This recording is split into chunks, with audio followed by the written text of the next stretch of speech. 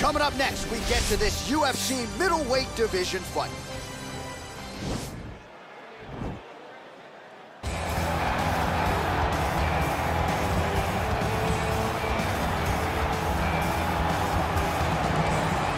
All right, here he is, for my money, Mike, the most well-rounded fighter in this division, a true mixed martial artist at his core, and he believes he'll have a lot of advantages in this matchup. Everyone talked about him being well-rounded.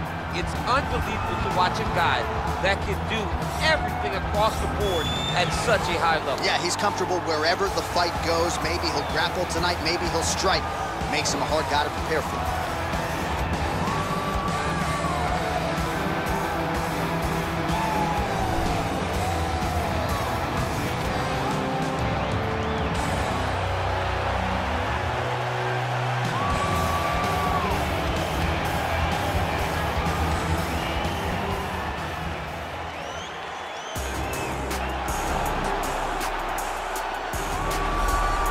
All right, here he is, the UFC middleweight king, the Reaper, Robert Whittaker. Back-to-back wins over Yoel Romero. Hard to quantify, though, how difficult those 50 minutes against Yoel Romero were and what type of toll it might take on Whittaker here moving forward. Yes, but after the Romero fight, there was a lot of time in between fights for Whittaker, which allows you to recover. Because you hear the stories about the guys that say they fight Yoel. No one's like him. No one feels like him. But Robert Whittaker was able to manage that over the course of two very, very difficult fights. And he was able to do that because of the fantastic cardio, the great wrestling mentality, and also the unbelievable striking and the ability to stare down the barrel of a loaded shotgun in Yoel Romero's left hand and feel safe. That allowed Robert Whittaker to keep his belt in both of those instances. And we knew from his debut in 2012 that he would be something special. He has certainly been every bit that. Our tale of the tape for this middleweight fight. Both fighters 29 years of age, with similar height and some differences in reach. All right, now for the official introductions, the veteran voice of the octagon, Bruce Buffer. Ladies and gentlemen, this fight is 3 rounds in the UFC middleweight division. Introducing first, fighting out of the blue corner, a mixed martial artist holding a professional record of 19 wins, 2 losses. He stands 6 feet 1 inch tall, weighing in at 185 pounds. Dricus Du Plessis! And now introducing his opponent, fighting out of the red corner. This man is a kickboxer, holding a professional record of 25 wins, 6 losses. He stands 6 feet tall, weighing in at 185 pounds. Fighting in Sydney, New South Wales, Australia, Robert Whittaker!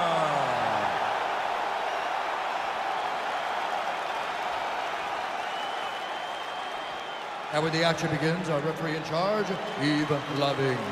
The veteran Yves Lavigne draws the assignment here. You ready?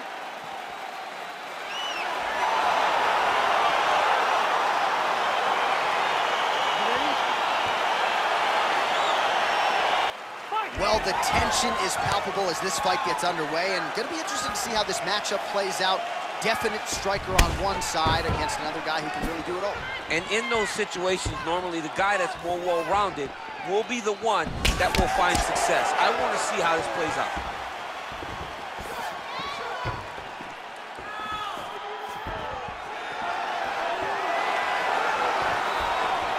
Big, powerful punch lands. Now he gets back to range.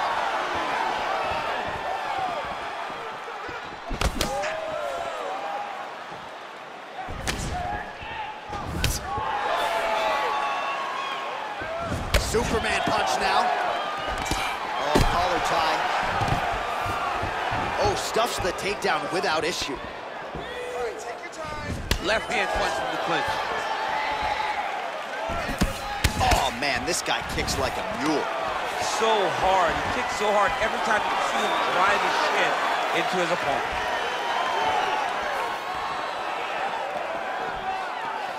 Nice punch landed over the top.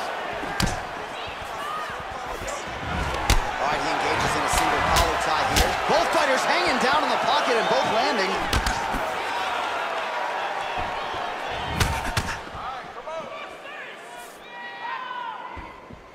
Man, how about huge strike lands there. Somehow his opponent stayed upright.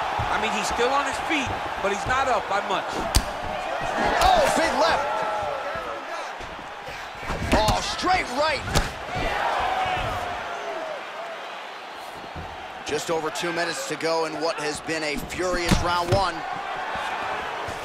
And they separate.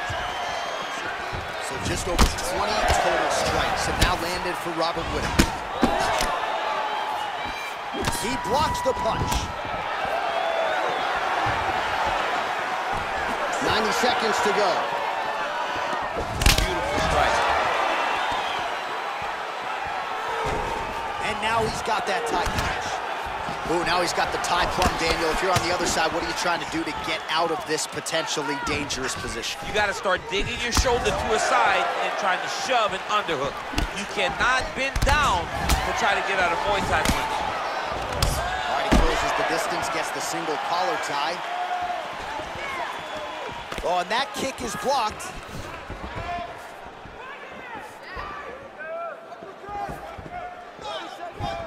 So we cross the 30-second mark in our opening round.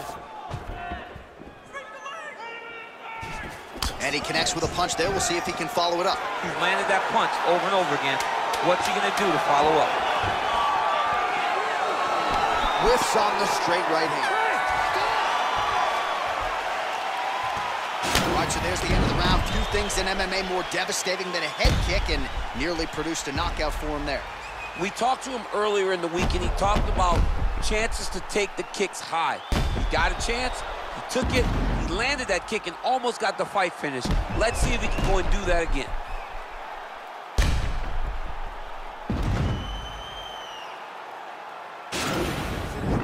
Deep breaths, Bill. Big breaths. Slow that heart rate down. Everything you're throwing is working, okay? Everything. Let's stay. Are you ready? Ready? All right, second round underway. Real sneaky body kick.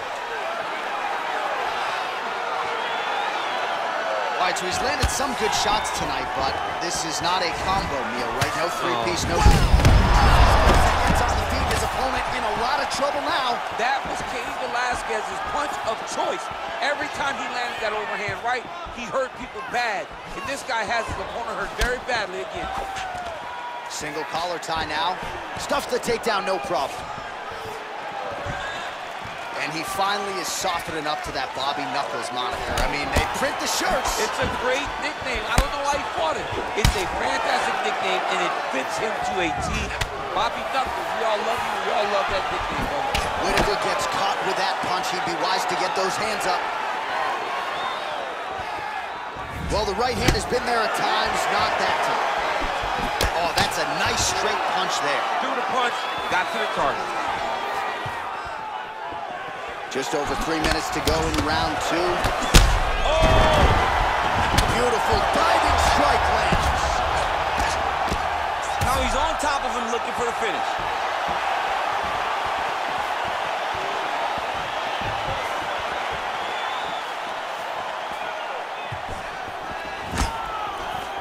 Takedown defense holds up. All right, he's very comfortable fighting off his back, DC. Now looks like he's trying to hip escape. Yeah, he's trying to hip escape or maybe look for a Kimura here. Well, hard to win fights in mixed martial arts from the bottom, but nice work here in that position by Robert Whittaker. Man, isn't it fun to watch this dude work on the mat? He's unbelievable how fluid he is in his motions on the mat. Oh, lands with the ground and pound strike. All right, it's a good ground and pound by him here, certainly staying busy, and not just busy, but effective. You can just throw punches to keep the referee off of you. This guy is throwing punches to be effective, to throw damaging strikes. He's doing a fantastic job. Crazy accuracy and efficiency with these ground and pound strikes here, and if you're the opponent, you've got to intelligently defend or the referee's going to stop. You got to defend, but you can see him now starting to gain posture, and the intensity at which he's throwing these ground strikes is starting to improve. It's starting to elevate because he knows that he can get the finish. Well, there are few things more fun to watch in mixed martial arts than these type of transitions and scrambles on the ground. High-level grappling can really be entertaining.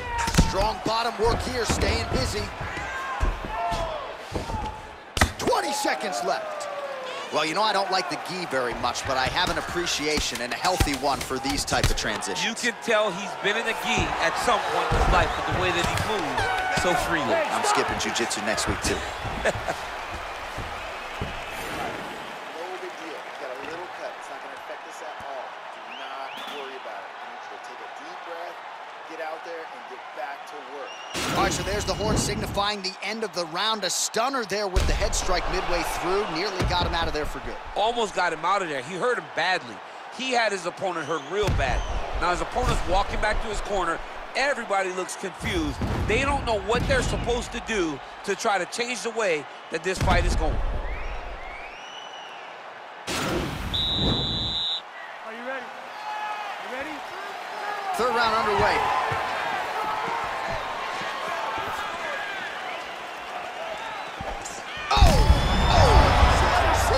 You don't really stand after you take a head kick like this. That is such toughness to even be on his feet right now. Back to the feet.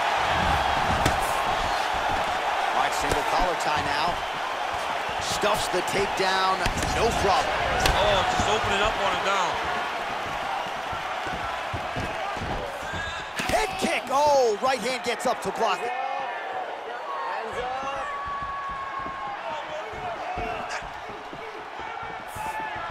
Hands up. Well, we wondered earlier why there weren't as many body strikes. He's making up for lost time here. Shot to the body connects, and that bears watching. That's going to hurt this opponent. Oh, single collar tie here. Whittaker's attempt there is blocked by the opponent.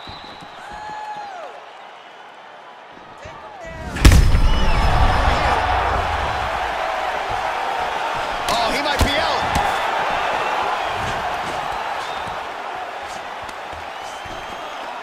That knee might have landed there. Good stick.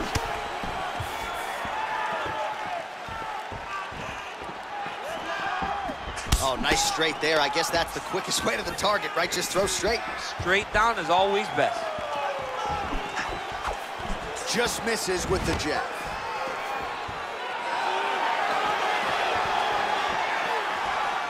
Well, this is exactly the sense of urgency you're looking for. Try to take the judges out of it. He is lighting them up now.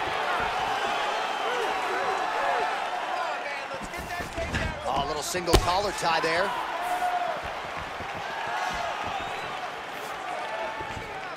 Big punch lands through the middle.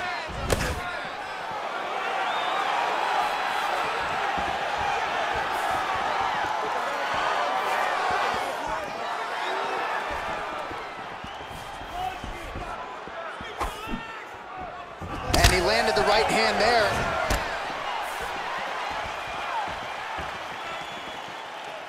Liver kick. Stuffs the takedown there. How good is his takedown defense? Well placed with the kick. Nice punch there. And both guys really throwing with authority. Immediately gets the underhook. Whittaker gets the tie clinch here. He's rocked. That was a beautiful hook. It landed perfectly, and it hurt his opponent very bad. Whittaker goes for the clinch here, and this is just a means by which to recover. He is stunned. All right, so the fight goes the distance. We'll take a look back at the action, but should go his way given all he got done in the striking game. Yeah, he did a great job of landing at will, mixing up the target, doing everything that he's become known for in order to cruise to a very good decision. I know he didn't get the finish that he wanted so bad coming in here tonight, but he had a phenomenal performance, and he showed that he's one of the best fighters in the world. All right, the official decision is now in. Here is Bruce Buffer. Ladies and gentlemen, after 3 rounds, we go to the judges' scorecards for a decision. The judges scored the contest 30-27, 9-28, and 30-27. Declaring the winner by unanimous decision, Robert Whittaker. Well, he did not get the finish that he certainly prioritized when we sat down with him in our fighter meeting, but a win is a win. He gets it done by unanimous decision. And he said he wanted to finish, but sometimes your opponent's not willing to play the game. In those instances, all you can do is control what you can control, and that's fight to the best of your ability. He did exactly that tonight.